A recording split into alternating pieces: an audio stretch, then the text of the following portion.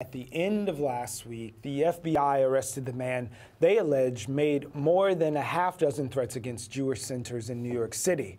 Now, the name may be familiar to BRIC TV viewers. Juan Thompson. He appeared on a BRIC Be Heard town hall on youth violence in June of 2015, as well as an episode of Straight Up. Now, Juan's arrest was all over the news this weekend, but we're going to start today's show by going past the headlines to some of the larger concerns raised by this and other events, and how they relate to mental health and our national political dialogue. Now, it's a tall order, so we invited the man who wrote the book on mental illness and political protest, a familiar voice here at BK Live, Dr. Jonathan Metzl. Welcome back, sir. Thank you so much. It's nice to be here. Thank you for being here, Jonathan. Welcome back.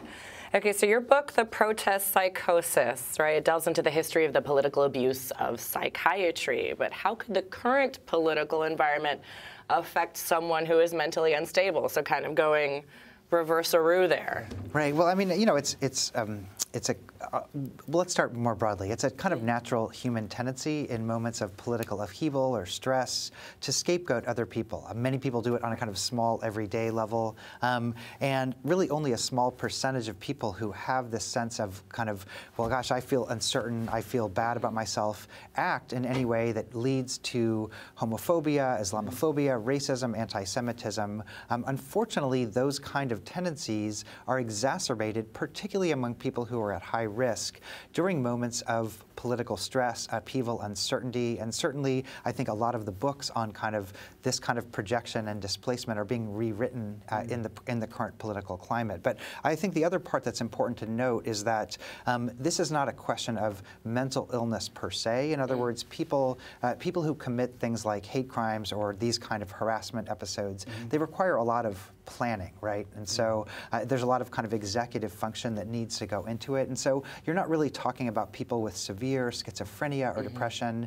These are really generally people who are aggrieved, you know, paranoid, feel like the world, exactly, something like that. And so in a way, what we see is that these kind of things intersect, which is people who have a natural tendency toward these kind of projections or scapegoating, then will be given permission by a larger political climate. And certainly in the present moment where we've got you know, a government running on blaming other people and things like that, it's not in any way surprising for me and other people who study this that we're seeing a rise in hate crimes and other kinds of hate acts. So looking at this instance in particular and some of the vandalism that's happened at some cemeteries, as well as attacks on like Sikh people, and what Kansas was the latest one, where people are actually being threatened and hurt and shot in some instances.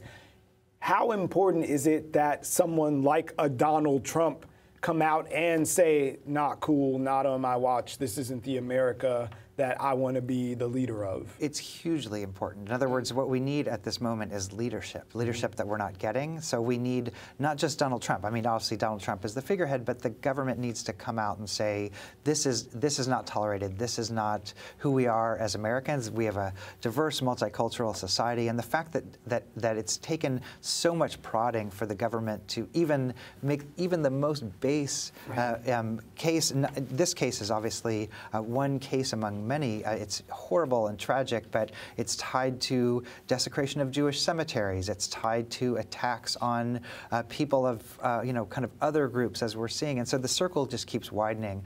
And in a way, what's happening is we're seeing, I think, a vacuum of leadership that's really perpetuating this. The government needs to take a strong stand, and it's clearly not doing so. Right, no, and it's actually perpetuating the opposite, right? Vilifying immigrants and immigrant communities and doing all that it can to say, we're going to do what we can for the victims of immigrant criminals rather than the other. Right, no, and also the government itself, I think in a lot of the rhetoric itself seems to be claiming that it is the victim, right? And so in a way, this just plays into this sense that you know, we're under attack. But the problem is we have to take matters into our own hands. Exactly, and what we see is that the circle just keeps growing, right? And so as evidenced by your book and the sort of dark history of the way that the field of psychiatry treated some people of color and marginalized groups, is there something that you would impart on those communities now, whether they're being marginalized in the political climate or have historically been, that would bring them to the field to say, okay, things are different now if they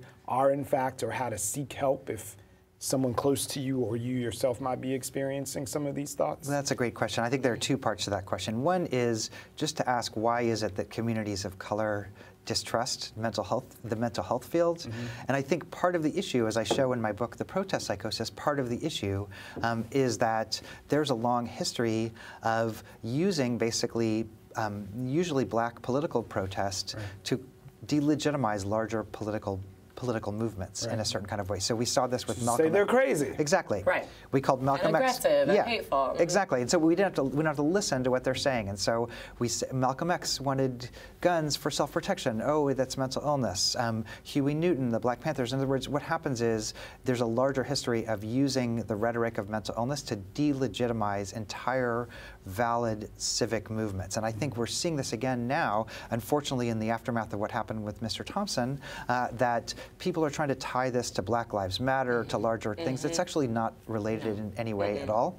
And so partially, the rhetoric of mental illness has been used to squelch, Black strivings for civil rights in a way. And so there's certainly that. And then the other part is just I don't think the mental health communities have done a good enough job of reaching out. In other words, like we used to call this in the old days, white norms of psychiatric diagnosis. That in a way, the idea of what mental illness is the person who can buy an antidepressant on an advertisement. Can afford therapy. Exactly. And so I think that in a way there are pushes within psychiatry right now to say, let's actually look at not just about the serotonin imbalance or who can afford Prozac or something. It's also like, what about racism? Does that cause mental illness? What about being oppressed? What about factors like that? And so in a way, these are important, challenging questions for mental health. Short answer, yes. Absolutely, yes. You don't have a PhD or anything. Yes, Jonathan, it's never enough time, but we are out of time with you. Thank you so much for joining us, My pleasure. To be everyone. continued.